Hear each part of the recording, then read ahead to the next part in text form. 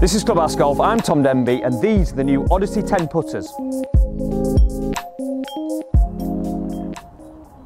So with the Odyssey 10 Putters, we've got 5 different head designs here, and all designed to basically just, you can pick which one's going to suit your eye, but they're all going to do the same thing in terms of the technology involved in them.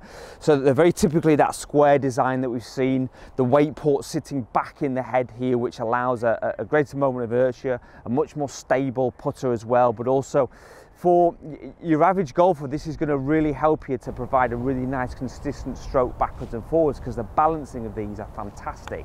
Combine that as well with the micro hinged insert, which gets the ball rolling quickly. You're creating a putter that's very, very easy to use, but also that's very consistent. The key thing with putters is getting the ball rolling end over end consistently, and that strike is consistent.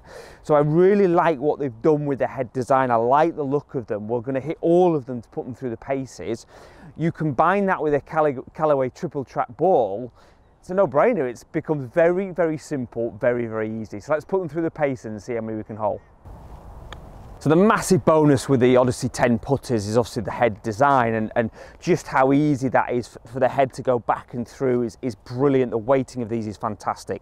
I've picked up initially the triple track one here, because if you combine that with a triple track ball, it then becomes very, very simple to line up with the ball and the triple track on top of the putter there. It's just so easy to get right, and so easy to get that rolling end over end. But also you've got loads of different options here. You've got grip options, so you've got the bigger, fatter grip, you've got the standard grip here. They've all got the Stroke Lab shaft in here, which really, really aids how that putter goes backwards and through. So if we look at the triple track there initially, just how easy that is to line up and how easy that rolls backwards and through. So you can see that the triple track rolling end over end. Now, back in the day, I used to have the original 2-ball putter, so I really like the concept they've created with the 2-ball putter. So again, you can line the triple track up. You can then line effectively the 3 balls in there, because that's the whole idea behind it, and then you get it rocking backwards and forwards. Again, much, much easier to get that ball rolling end over end. They've got a really nice weight to it. You then combine the 2-ball with a line on it, and it becomes even easier. You know, so I've got the triple track again, I've got the line going through the 2 balls now, and again, this just allows you to make it easy to line up. Not everybody's going to like the line, but it does make it a lot easier. So again, we've got that nice 10 head design, rocking backwards and through, ball rolling end over end. It's a really, really nice feel to it. So they've really thought about creating different options within one head design.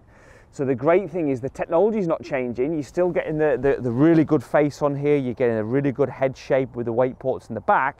You've just got loads of options to decide which one's going to suit your game, but also which one suits your eye, really. That's the key. So let's see if we can get this one rocking back and through. There we go. So really great concept, really great idea in terms of being able to get the right fit for you. Great putter again from Odyssey.